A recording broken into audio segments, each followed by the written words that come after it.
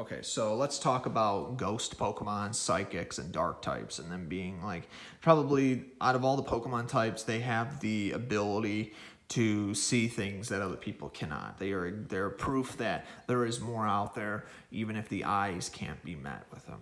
So anyways, so a ghost type is basically a spirit, you know, with unknown energy. A psychic type is basically somebody who can use like supernatural powers to see things. And you know, and while we're at it, we'll throw fairy types in there too, because it seems like that's the closest thing we have to light types too. So you have dark types are basically chaotic, evil, and basically you have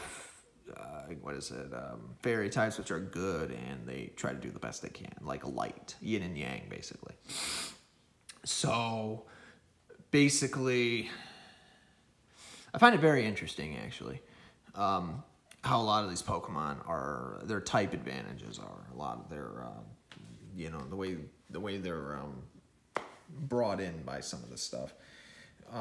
So like, not only that, but like a ghost Pokemon could be a Pokemon that, you know, it's an unknown form of energy that's able to do some of the weirdest things. I'll give you an example. Ghastly. Ghastly was one of the very first Pokemon that we know of. It was a ghost, eventually a ghost type.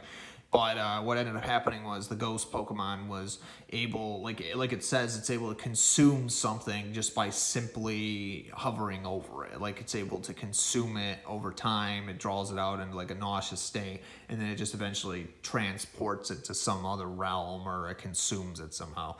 Very freaky and unusual, but you know, if a Ghastly can do that, it kind of makes you wonder. The same thing with like Haunter and Gengar. Well, they don't sound as sinister, or what are they really trying to do? I mean, we had like in Pokemon Mystery Dungeons 1, for example, you know, Gengar was there from the beginning, and, you know, he wasn't just there trying to mock people and all that. He was also there to, you know, drag people into hell, sort of, kind of like how Dusknoir does the same thing, and that's a different Pokemon. But, you know, but at the same time, we have like fairy types, which are supposed to punish like the bad Pokemon and all that, and they're also supposed to be like supernatural Pokemon that come from like another dimension, like, you know, fairy types. Good Pokemon that's a fairy type be like a Clefable or I was gonna say Blissey. I can't remember if Blissey is actually a fairy type though. Probably is. A fairy type. It's a normal and a fairy type, right? Well, anyways, so fairy types are immune to dragon types, so they can take out dragon types very, very easily, you know. So much for Lance taking his, you know, Pokemon, you know, they're nearly indestructible, right? There's more than one way to take them out now. So every Pokemon type has a weakness somehow. It's also worth noting you have some Pokemon that are ghosts, and it's like a ghost and a psychic, or a dark and a ghost type.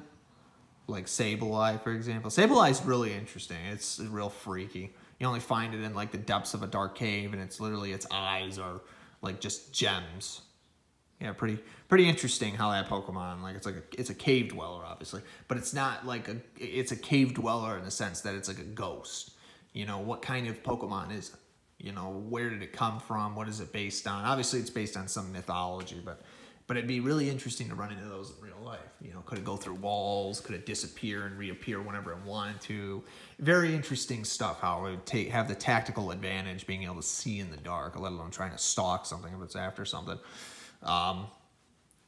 You know. What else was there? So, and you also had Pokemon like, oh geez, what was it? Like Yazadel or something like that, the legendary bird, though. That had the ability to like suck the life out of things, and then of course you had Xerneas that would be able to restore it with its, you know, life abilities and all that.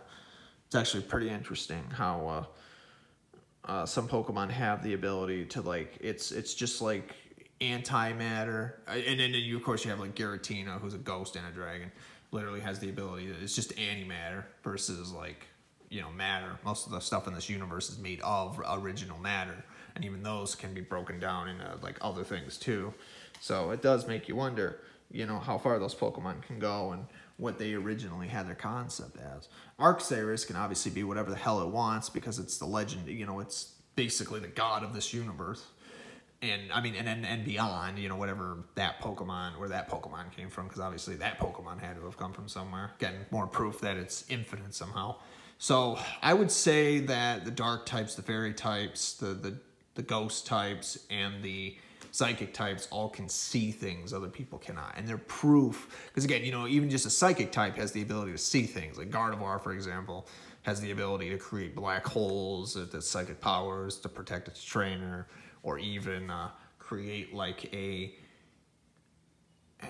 like fixated on, loves of some kind. It's a psychic and a fairy type, obviously. Has powers that it can see into the future. And then, of course, you have like a Pokemon like Alakazam, which has like an IQ of like 5,000. It might actually be even higher than that, considering that if it knows everything, well, it knows a lot more than it leads itself on to believe. Obviously, Alakazam's a lot smarter than you think it is. That's actually pretty interesting. So there's other Pokemon that could go around. But, basically, the way it goes is that we have a balance in the Pokemon universe. The Pokemon universe is infinite, and there's obviously a lot more than what meets the eye. Nobody knows everything.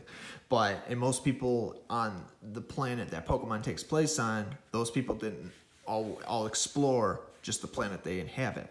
So what other planets are there, and how many other Pokemon? See, this is where it gets interesting, because this opens up the door to infinite possibilities with Pokemon.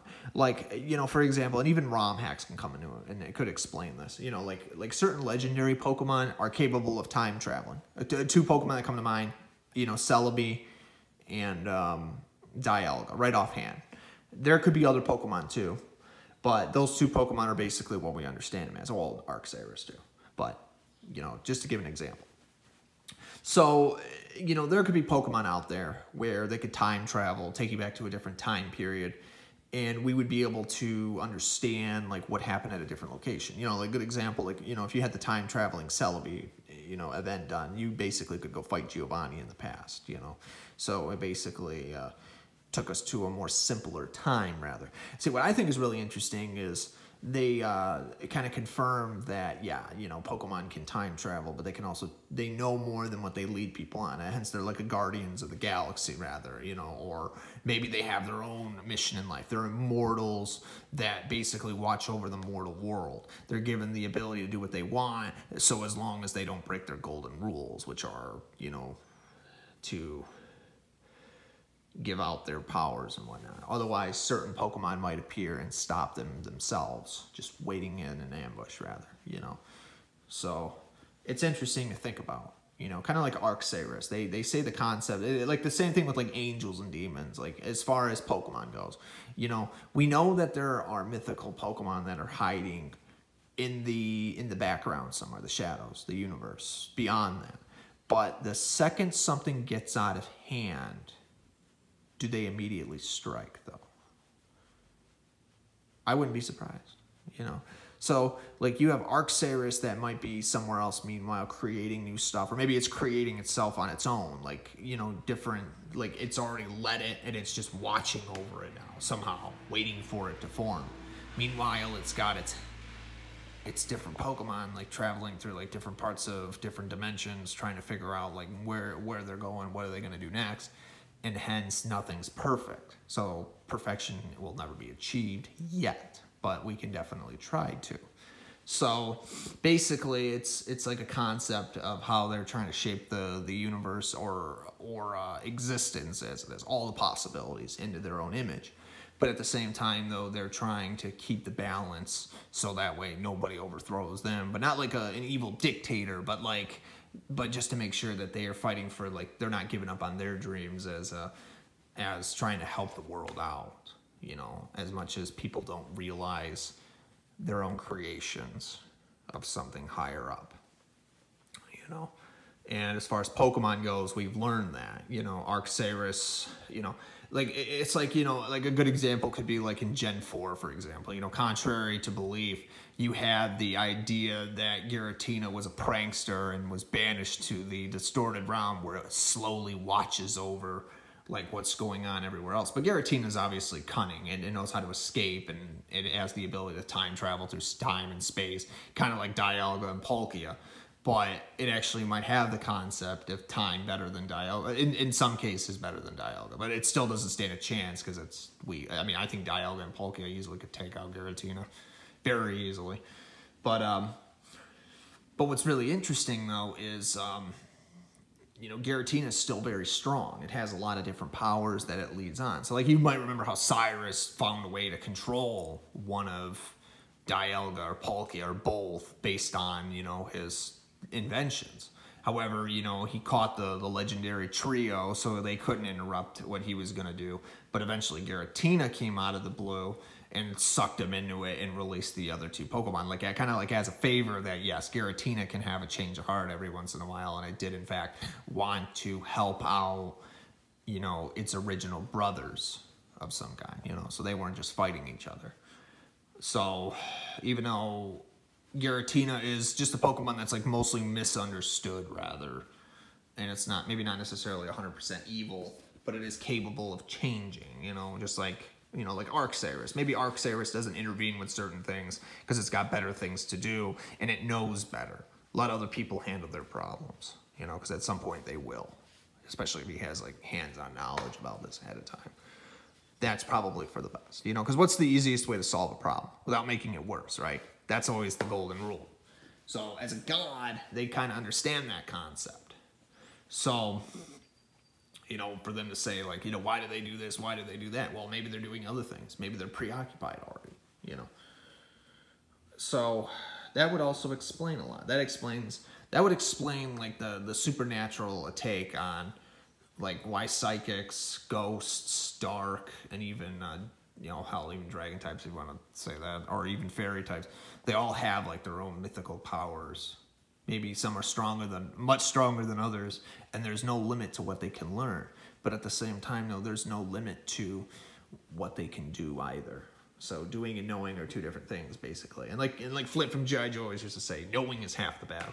So with that in mind, we'll leave it to that. We'll see what mysteries will hold us in the future with Pokemon, but and whatever else I can imagine and come up with. But anyways, so subscribe if you're not already, and I will see you in the next video.